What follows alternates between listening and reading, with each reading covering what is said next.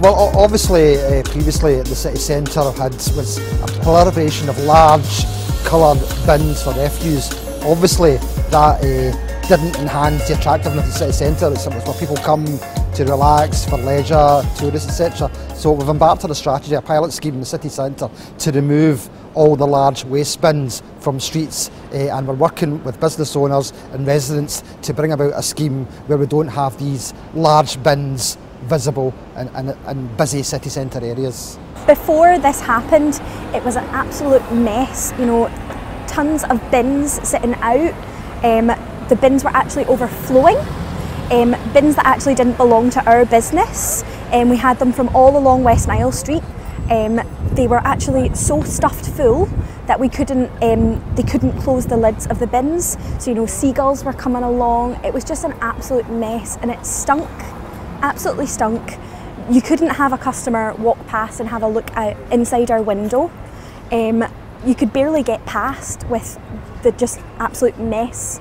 And this street in particular became a bugbear for residents staying both sides of the building. You're coming out at night, there's rats about the place, etc. It's overflowing bins all the time. So I'm delighted that the council's put this initiative into place and they've tied up this wee street. It's fantastic, it's back to the way it should be, because okay, the weather's not been great the last few days, but when we do have the cafe culture that Glasgow's getting, particularly over the summer months, all these bars and restaurants benefit, all the local residents benefit, and obviously all the tourists benefit. When we initially were told about the changes, there was definitely going to be benefits to us in that the lane was going to be clear, we were going to see a big improvement in the hygiene and obviously how it looks, but from our point of view it was quite a lot of work because we had nowhere to put the bins and no space inside the building initially that we could put them, so we had to be a bit creative in thinking, what are we going to do with these bins? Our front entrance is Suckyhall Lane, so it's always been a priority of ours to have the lane as clean as possible.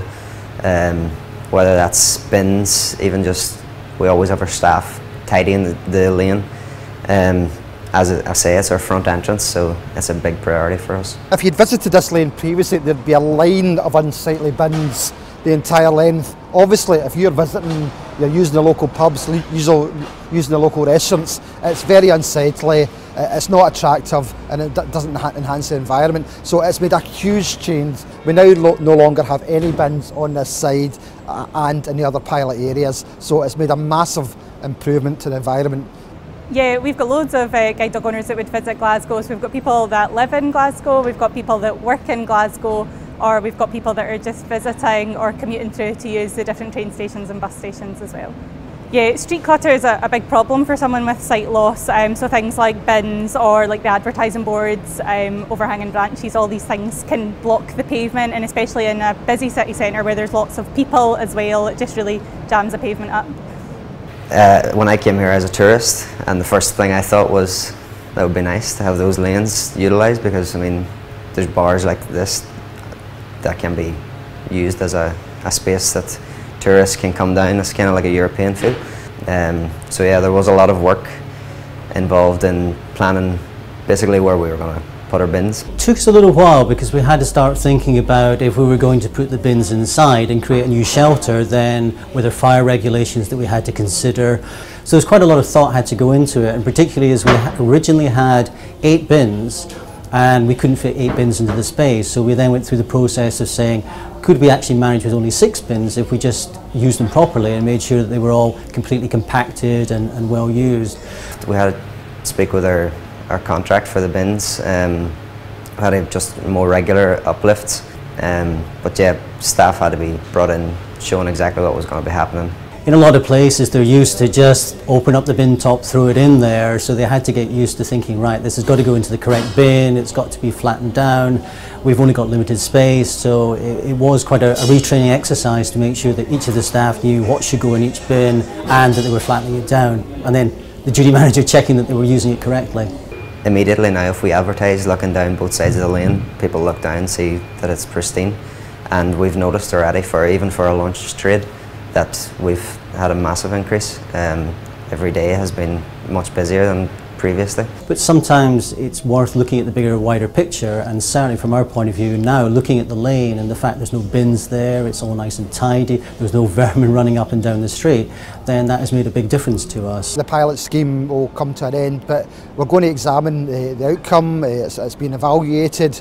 We'll look at how it's worked and then take on board the lessons from that, and then we'll be looking to see whether we can continue the pilot in these areas and perhaps roll out elsewhere in the city.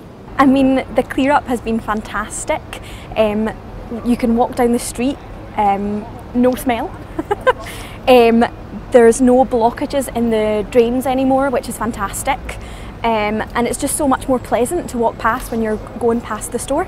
And certainly a few people will be mentioning it in passing the last few days we're in, because they know the Community Council have been liaising with the council on the issue, and they're absolutely delighted, business owners as well as residents, that it's just giving people their streets back. Getting the bins off the streets in Glasgow is a really positive move, and I think people with sight loss or guide dog owners would love it, because it gives a lot more space for them to walk confidently down the street, and there's less chance of them having to go onto the road to get past the bin to get back onto the pavement. I think the scheme has been a success. We want to build on that success. We want to continue the good relations with the business owners, the trade waste companies, and just roll it out across the city and just build on the success we've had here.